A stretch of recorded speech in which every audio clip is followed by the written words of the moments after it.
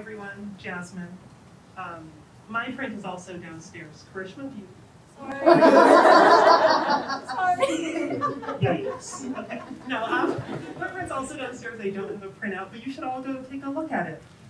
It is blue on gray, and it depicts a hand, a tiara, a number of other things sorted in the middle.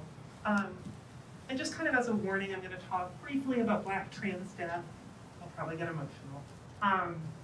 So yeah, my print, I'm going to tell the story of the person that it's about and not so much the story of the print, but I talk lots in my artist statement about the visual imagery and about visual culture, so you should go check it out. But this is a print about a lot of things. So I did not think this through.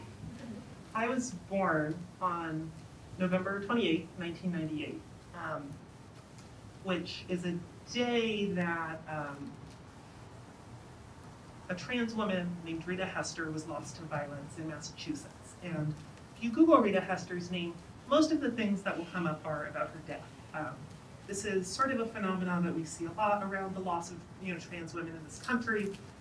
Nobody writes about them, nobody's interested in all the amazing work that they're doing until they're lost, usually tragically to violence. Rita Hester's death is sort of the origin story, is the political event that caused the first Trans Day of Remembrance, which is an annual event that happens in November to honor the trans people who we've lost.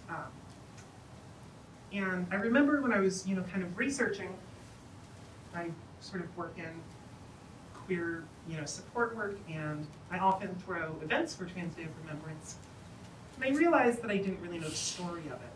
And so I looked into it, and what I found, of course, was that Rita Hester died the very night that I was born. About an hour and a half before, about a coast away from Massachusetts to here. I was born in Berkeley, California. And I found that Rita was often found dancing on tabletops in punk bars, which is something that I grew up doing. Rita loved reptiles. She had a snake. I grew up with a pet lizard. Whatever. She was this vibrant, loud person. She was also a Sagittarius like I am. And I found myself really finding it difficult to even discover details about her life. So much of what I could find was about the night of her death, about her loss. And I wanted more details. I wanted to know, who was she friends with? What kind of punk music did she listen to? What was her favorite piece of jewelry? What kind of socks did she wear? And I couldn't. It was hard enough for me to find out that she was a Sagittarius. I want to know the rest of her chart. And so, I began thinking a lot, as I often do, about how, a focus on death turns our deaths into spectacle, and a focus on death reduces our life. And I wanted to talk about birth. I wanted to talk about rebirth, and I wanted to talk about embodiment. And I'll let you take a look at the print, but my print has to do with the undying life of Rita Hester and sort of honoring that and carrying it with me every day. So, thank you.